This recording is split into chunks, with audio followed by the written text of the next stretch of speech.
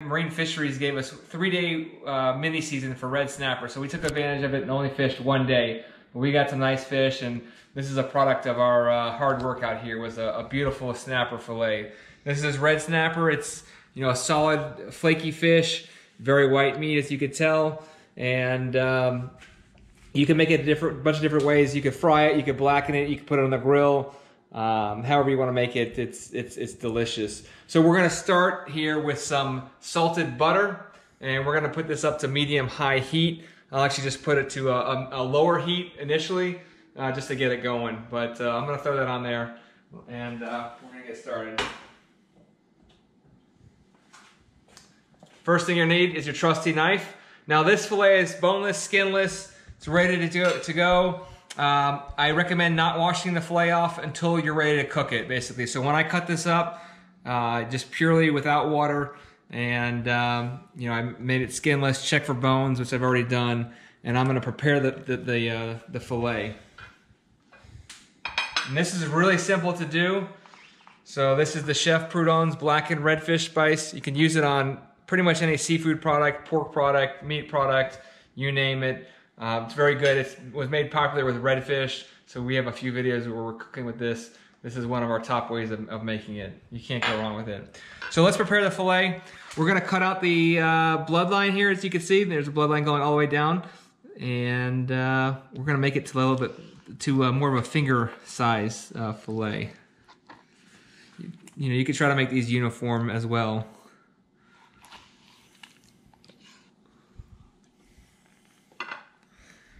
Show that.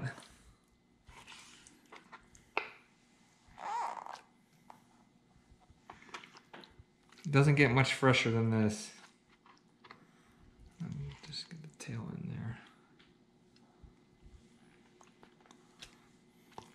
Now we're going to cut out this bloodline.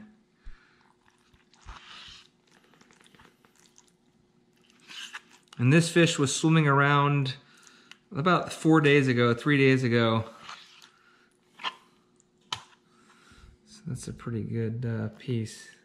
Now a lot of people I give fish to, they'll say, oh, how long can I keep the fish for? And you got to remember, the snapper boats that go out there, they're spending anywhere from 3 days to a week offshore trying to catch snapper. So you know, and then it's sitting in the wholesaler, then going to the retailer or the end fish market. So you do have a decent shelf life, but you do notice it's a lot better when you eat it sooner rather than later. So I always recommend, as soon as you can eat it, as soon as you catch it, eat it. I try not to freeze my fish. Just a point there. I think that's probably a nice piece right there. I try not to freeze the fish. I know there's a lot of people that love to freeze fish, and you know, I find that you get kind of freezer burn, and it's not as good. So, all right. So the first step we're gonna do here is we got the butter going. We've prepared the fillet. We're gonna add some blackened redfish spice. So we're gonna liberally coat the fillets.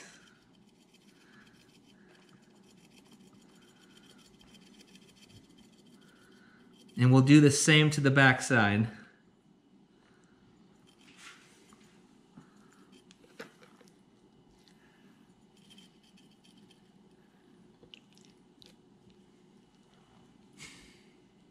All right, let me go get some more spice here.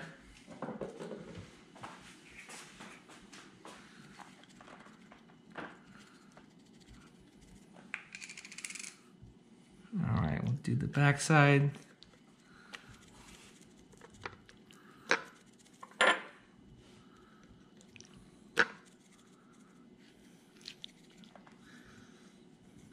And this guy is pretty much ready to go. Like I said, liberally coat. Kicks it up a notch. All right.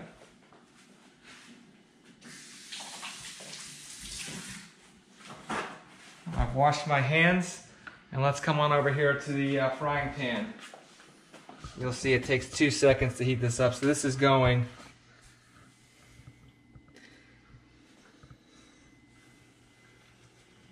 And it's really, it's really easy to make. You can make it at home. Any kind of white fish to make you know, this same recipe, you should try it. It's almost foolproof.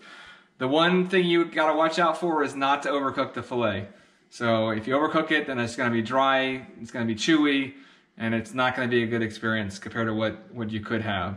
So it's better to try to like almost undercook it than to overcook it, because you can always throw it back in the pan. But we kind of have it down to a science where we can cook it and know exactly when it's ready to go. So you want to get the pan nice and hot.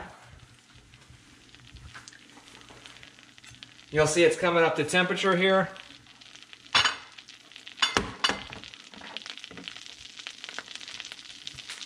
Now a lot of people will use the old school skillet pans where they'll season it and whatnot. We don't have that here, but this will do. So I'm actually going to put it down to about a medium high, and we're going to throw this guy on here. So here we go. Nice filet.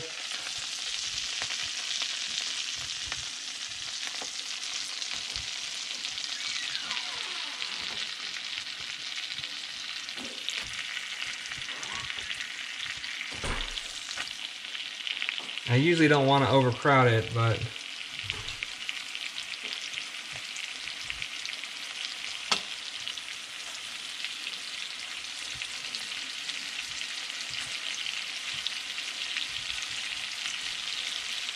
smells good already. You can smell the herbs. And Chef Prudhomme made this recipe famous with the blackened redfish. So they had this abundance of big redfish that are kind of a tough. The bigger they are, the tougher they are. And this was actually a solid recipe that he came up with and started to sell the seasonings, it took off. So this came out of New Orleans. So New Orleans is known for their culinary skills, and this is a good sample of it. So we're still at about medium high, more on the higher side. And you can see it's cooking up nicely. And one of the tricks too is to make sure that the thickness of the filet is kind of uniform. But if you have a thicker piece, like this is a thicker piece right here, so we're going to cook that one longer than say this thin piece over here or this piece over here. So just so you know.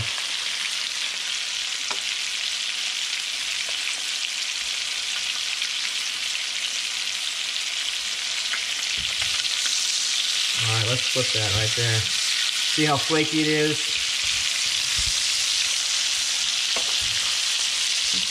Give it in that butter bath.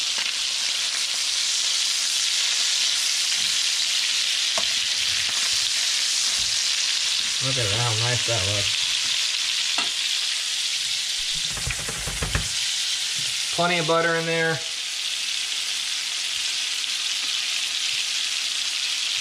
And you can see it's just flaking apart there.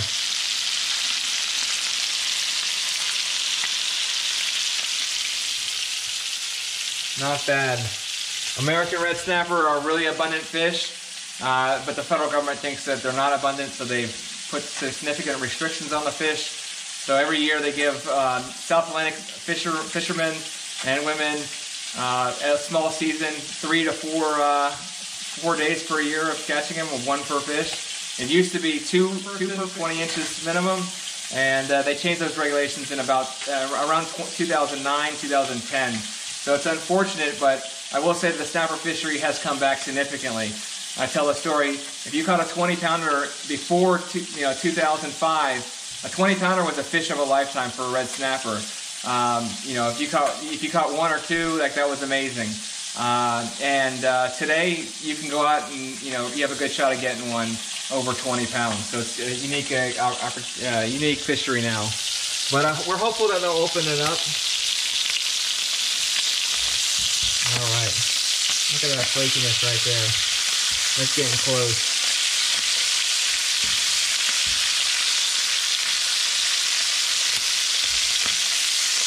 And you can tell right there, that's also getting close.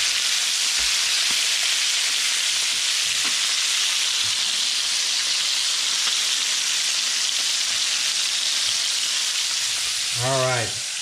And then one of the easy ways to tell when you're getting close to cooking it is when it starts to flake apart like this. And you can just see in there, hey, it's still a little bit translucent. It's a little clear. still has a little bit to go. If you're cooking this on a high, medium-high heat, so it's going to cook very fast. The remnants here could be taken off. Those are pretty much ready to go.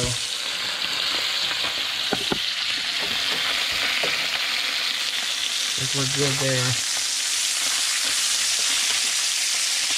See how it just falls apart?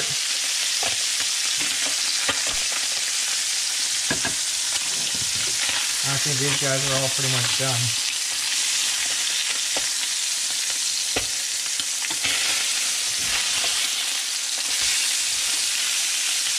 Now you do get a little smoky.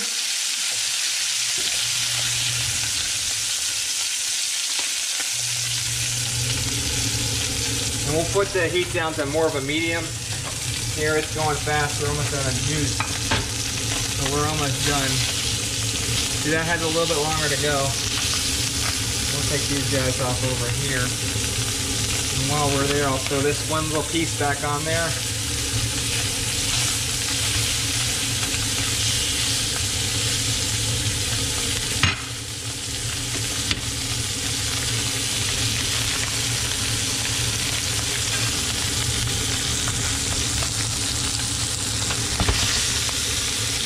This one piece should cook really fast.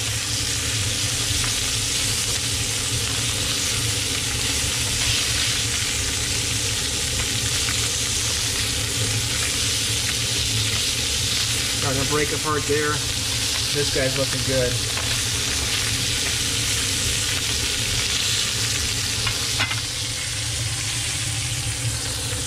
Alright. This guy's gonna be 2 seconds. And this is probably pretty much done. And one flip there.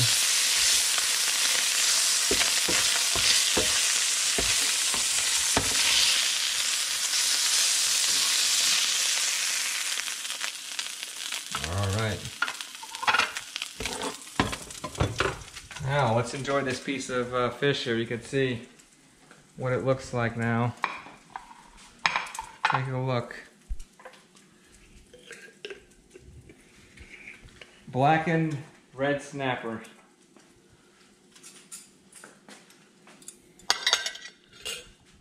All right, let's try it. Let's see. You can tell it's really moist in there. Look at that.